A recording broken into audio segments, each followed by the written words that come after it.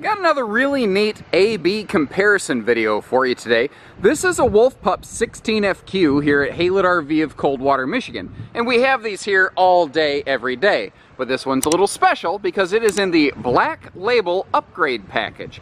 So we're going to take a look at the things that make the Black Label series special, and then you can see a full walkthrough video of a full normal 16FQ Wolf Pup, and then you let us know which one you like best. Now, the very obvious feature here in the Black Label series of upgrades, and keep in mind this is one comprehensive bundle. There's no picky choosy stuff. It all comes this way. It's either Black Label or not. So the very obvious thing is that gorgeous high gloss gel coat fiberglass exterior on this beauty. That does come at a little bit of a trick. Not only does this whole package come at a additional cost, it does clock in at some extra weight, because the one thing you're not doing is actually changing the subskin structure of the RV. What's happening here is you have a dual-leaved Luan below this fiberglass, so you're basically adding like a 3/8 decked shield of armor all the way around the exterior of this RV that looks great, that has less wind resistance when you're towing, and cleans more easily than, say, a conventional corrugated side, because that's the side of like what a normal Wolf Pup would look like right next to this right here. However, that does mean that you've added a lot of additional material for the extra weight, so you need to budget which one of those factors is most critical to you. You may have also noticed, tying into that real smexy look of this thing, in addition to the decal upgrades, are the frameless window package versus the traditional sliding framed windows on these. Also, Black Label will bump us up to the handy one-hand magnet holdbacks on our baggage door latches. And just like the exterior, there are a lot of interior updates when you jump to the Black Label series. For instance, our fabrics change. It's billed as something of a designer fabric pattern. I don't know that it's necessarily a different type of fabric so much as it is just sort of a different quilting pattern. You'll also find that you jump up from a thermal foil sealed edge countertop to a solid surface counter, and you get not just a high-rise faucet, but also a pull-out sprayer faucet. You can see that when you do the Black Label thing, you get matching solid surface countertop sink covers as well. And just like the traditional Wolf Pup, you've got yourself a very large, almost like Class B plus style, deep stainless sink in here. And something the nerd in me noticed, if you put these things sideways, it kind of looks like a Pokemon Pokeball. Another handy feature on the Black Label series is that it will also include a very simple but very handy battery voltage monitor right here. Like right now, I'm just running off a little battery box, and it's telling me that, hey, you know, I'm getting 11.8 volts. That's pretty good. But if you start to see that dip down, remember that not enough power can be as damaging to your RV as too much. So this is not only just informative, it can also be diagnostic and preventative. And although it's not really hard to add one of these, the Black Label series of Wolf Pups here at Haylett RV does also include a battery disconnect switch, so that when you're done camping, you can just flip the switch, pull the key, and make sure that you don't have any sort of phantom load trickle draining on your battery. There are a few other minor variances, but the one other major variance between a standard Wolf Pup and a Black Label series is that you're also getting a layer of thermal foil, radiant barrier up the nose of this thing, over the roof, and down the rear wall to help keep the sunshine out, so that you're not baking yourself out of the RV. That, in conjunction with those really dark tinted windows and a full-size air conditioner that always comes on these Wolf Pups, will make it so that I don't care what kind of hot climate you're in, you're going to be able to stay in here and stay very comfortable. So that gives you some of the ideas on what the Black Label upgrades offer you. And here's a quick look at the standard 16FQ Wolf Pup. I can't speak. And I would really like to know. Please leave us a comment. Let me know what you like, what you dislike about each. And hey, maybe you'll get to start seeing more of these beauties. Just about 3,100 pounds. This is the Wolf Pup 16FQ here at Haylett RV of Coldwater, Michigan. And at a glance, it looks just like the previous 16FQ Wolf Pups we've had here at Haylett RV. However, they've put through a couple minor revisions and one significant revision that made me say I need to go get some brand new footage of this. The biggest difference is this little camper now has a Murphy bed up front.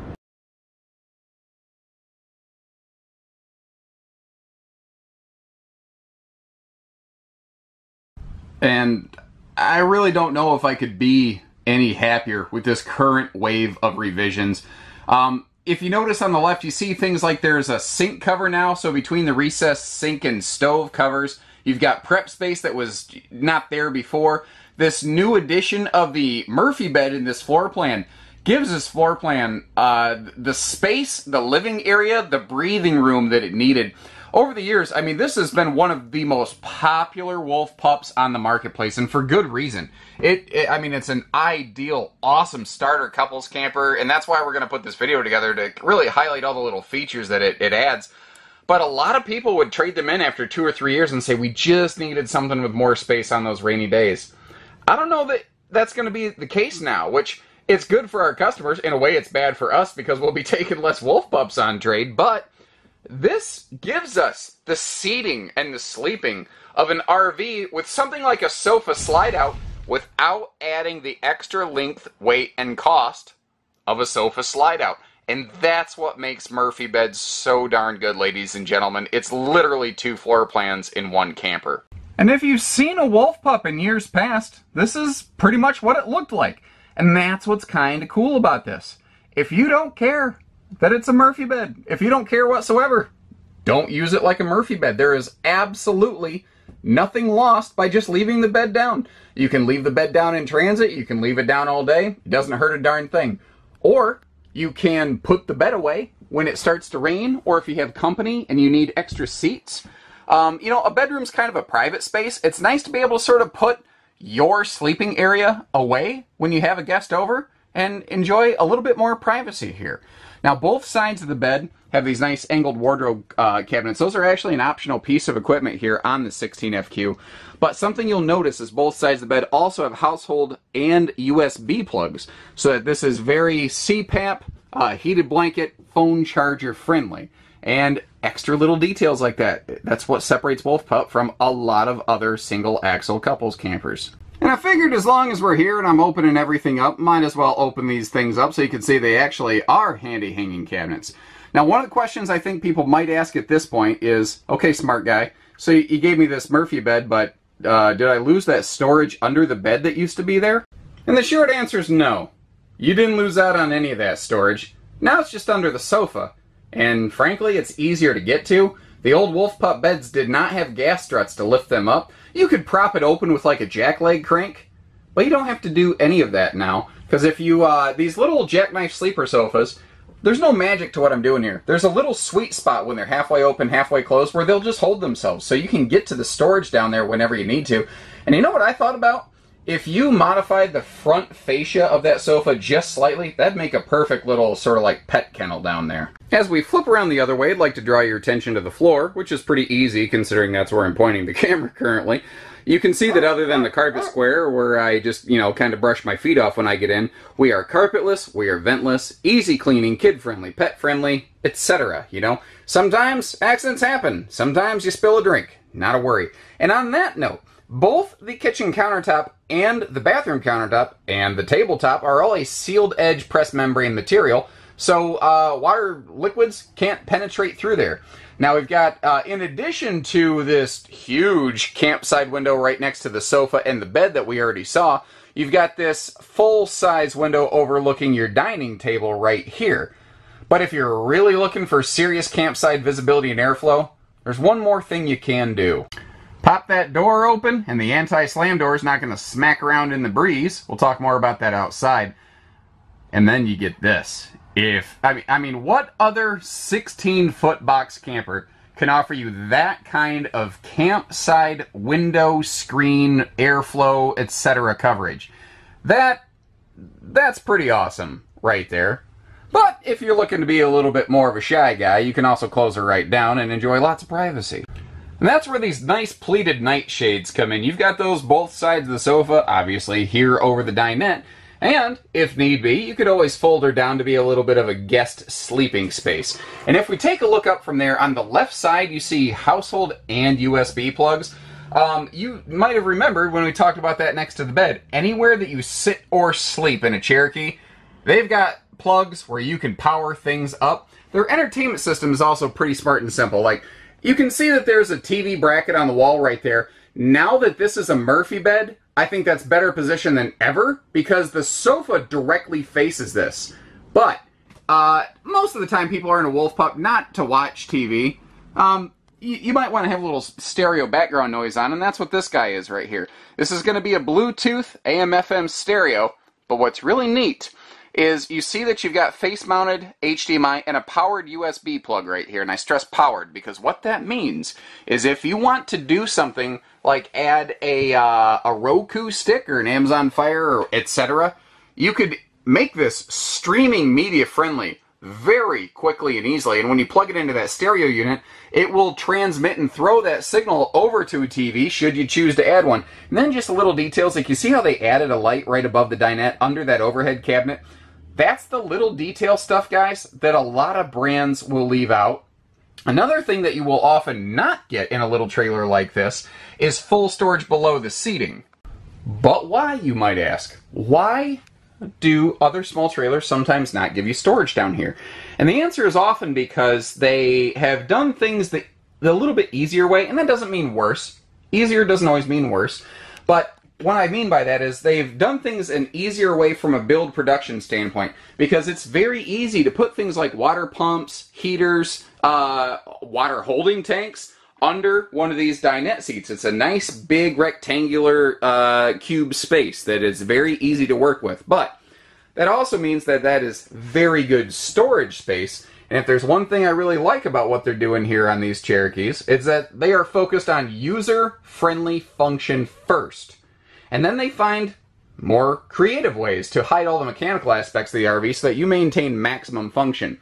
Now we've got that bathroom door in the way right there. We'll get that open in just a second as we take a look at the kitchen, because there's actually a surprising amount of good stuff going on in such a small space here. One of the big things to talk about here is the biggest fixture in the kitchen, and that is a full 6 cubic foot 2-door gas electric fridge freezer.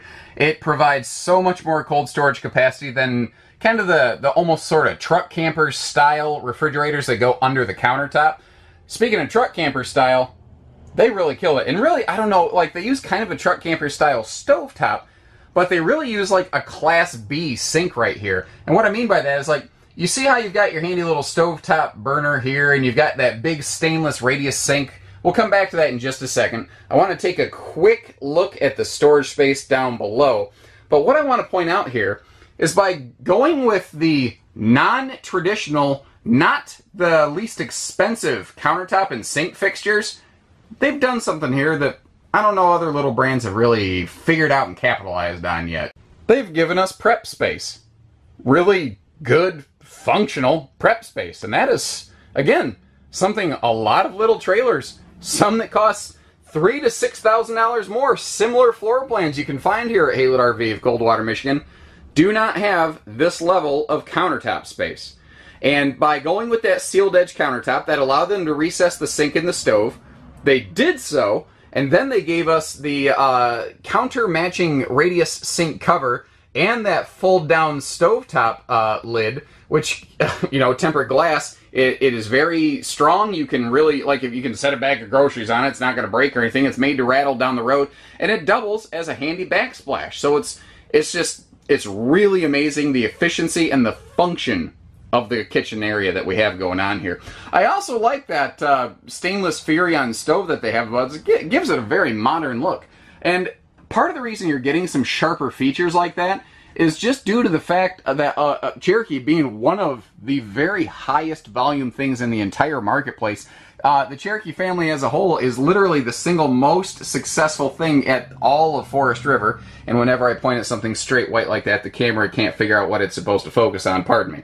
What you can see, though, is that straight white is the shower surround paneling for an easy step-in shower, not a big travel trailer tub. You've also got a foot flush toilet here with plenty of legroom and enough room in this bathroom to actually get dressed. And the reason being, they went with a full 7-foot wide rear bathroom, not a little corner bath.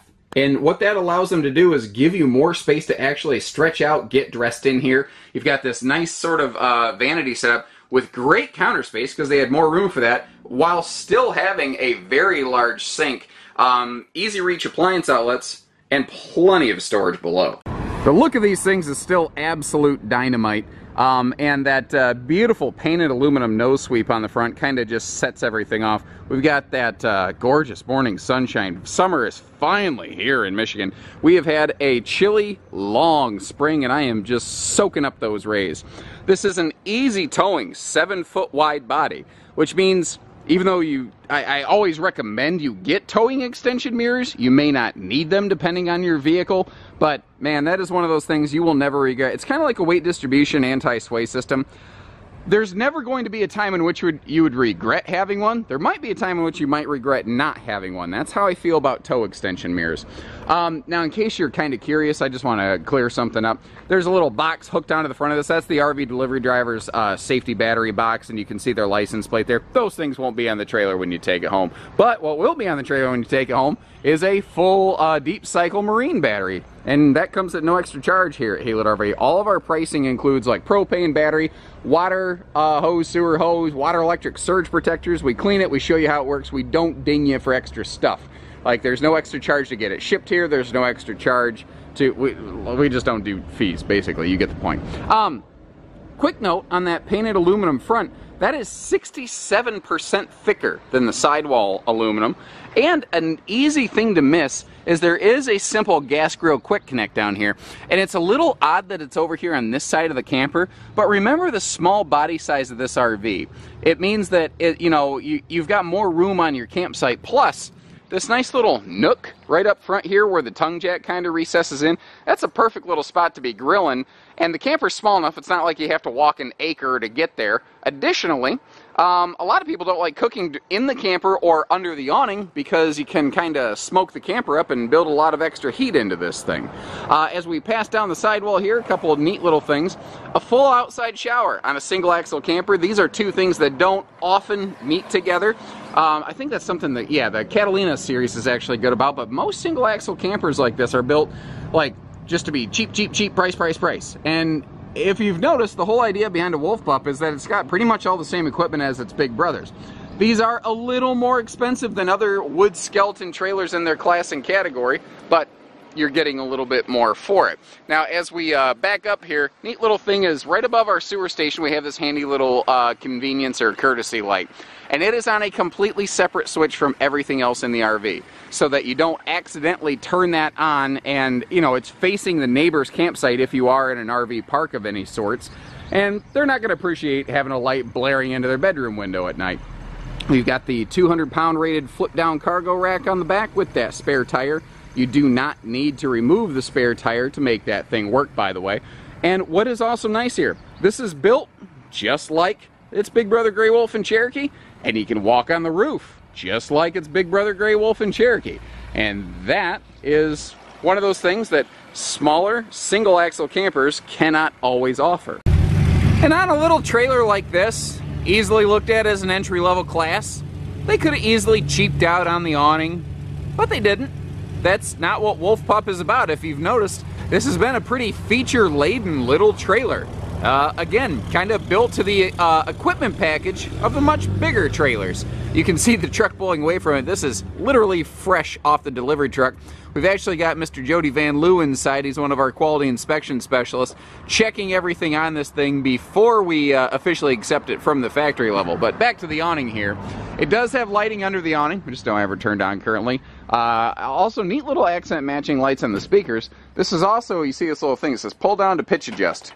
2-finger simple. 2-finger tilt adjust on this awning, and that's all it takes to crank this thing down, so that if you want a little bit of rainy day runoff, you can see how that awning is no longer on a level plane, it's dipping down.